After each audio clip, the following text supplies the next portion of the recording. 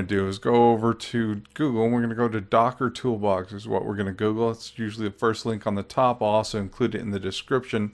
So we're going to select for Windows. That's what I have as a Windows machine. If you have a Mac, please select it for the Mac machine.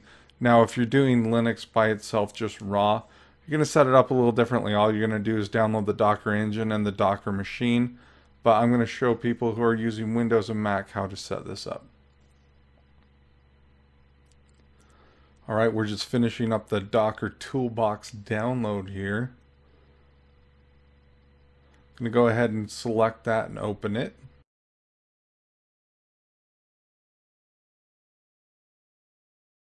It's going to ask me if I want to install. I'm going to click yes. Now this installation is a little bit lengthy, so I'll try to speed it up where I can. I'm just going to hit next on this part. And that's where I want to put it, so next. Alright, and I'm just going to stick with the defaults here. I don't need Git for Windows. I use Git on my boxes, so I don't need it there. The last thing you're going to want to do here is you're going to want to check to install the virtual box here with the drivers, because being Windows or Mac, these containers don't run natively. You're going to have a virtual box to run them. Alright, it's going to go ahead and install.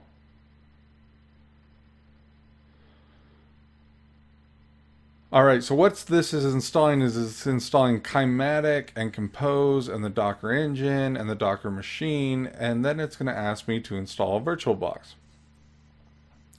Now this VirtualBox installation takes a bit of time, so I am going to speed it up. I'm going to go ahead and click install.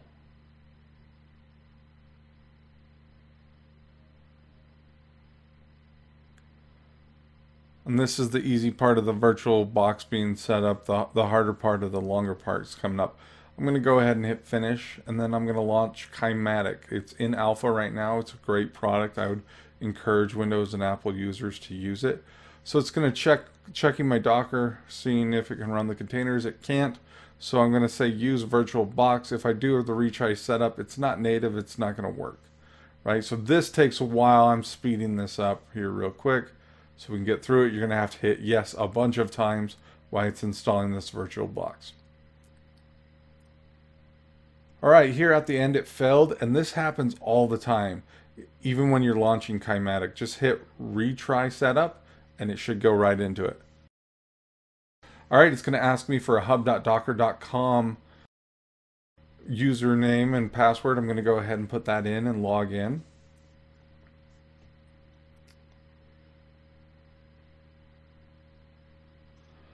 Alright, and here I am. Here's the recommended ones. You can also see that we have my repos, but my images. My images is blank right now. We're going to create one. We're going to go to the Docker Quick Start Terminal. I like doing it in here in Windows. You can actually do it just in the Windows file system if you want to. I prefer doing it in here because of the fact that I like using Vim and the Linux commands. So the first thing we're going to do is I'm going to show you that we're on the Docker machine. I'm going to do a uname A so you can see that we're not in Windows here. That command wouldn't even work in Windows. And then the last thing I'm going to do is a pwd so you can just kind of see the directory structure we're in. Now you can get to this volume from Windows. It is mounted, but like I said, I like to edit them here because I prefer the Vim in the command line. So I'm going to make directory Docker builds, and I'm going to go in there, and then I'm going to make a directory called Falcon Defaults. I'm going to make myself a Falcon Defaults image. So this is the base that I'm going to start with.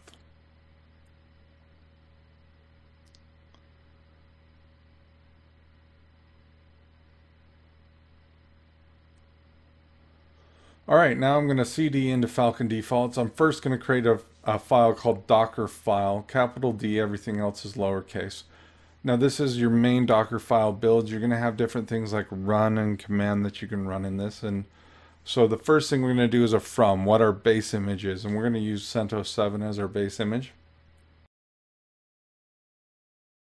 And I'm going to put that in all caps just to kind of keep it all the same. Then I'm going to do run, and I'm going to do yum force the yes and update. Make sure that it's all up to date. I'm also going to do some installs here. So force the yes and install. I'm going to do wget. I think I'm going to do vim and mlocate, htop, just some basic things that I always use on my servers. Now we're going to do some setup when we start up, and we're going to edit this later on, but for now we're going to do the setup is done in a bash or sh file. The reason the setup is done in a bash or sh file or shell file is that that's the only thing that runs when you start these Docker instances. Everything else is cached and compiled together. These run commands are compiled together. So we're going to copy our sh file to our startup sh. So we're copying it to the Docker image, and we're going to run the command at the end of our Docker setup. That just tells Docker the entry point or what to run when it gets in there. So we're going to edit this file here, the startup sh. We're going to do the bin sh, of course, and we're going to do tell -fdev null. What this allows us to do is keep the Docker instance running. Otherwise, it will have stopped running any command and will just shut down. And then we're just going to do a simple who am I, just to show you that it actually ran something when we started it up. Now I'm going to make it more extensive and build a lot more into it, but this is a very basic image where we're just kind of updating some stuff, installing some stuff, right? So here we're going to do docker build -t. I'm going to do Black Eye Studios /falcon -defaults 001 and -t Black Eye Studios Falcon defaults latest. Now you always want to have a latest because that's what they do by default. I'm also going to do a no cache, because the no cache will actually install it without a cache. I've done this before, so it had a little bit of cache. I want you guys to see what it looked like to install without a cache. And then you need the dot, because the dot says to use the Docker file in the current directory, right? You can specify a Docker file, but we're just saying use this current directory.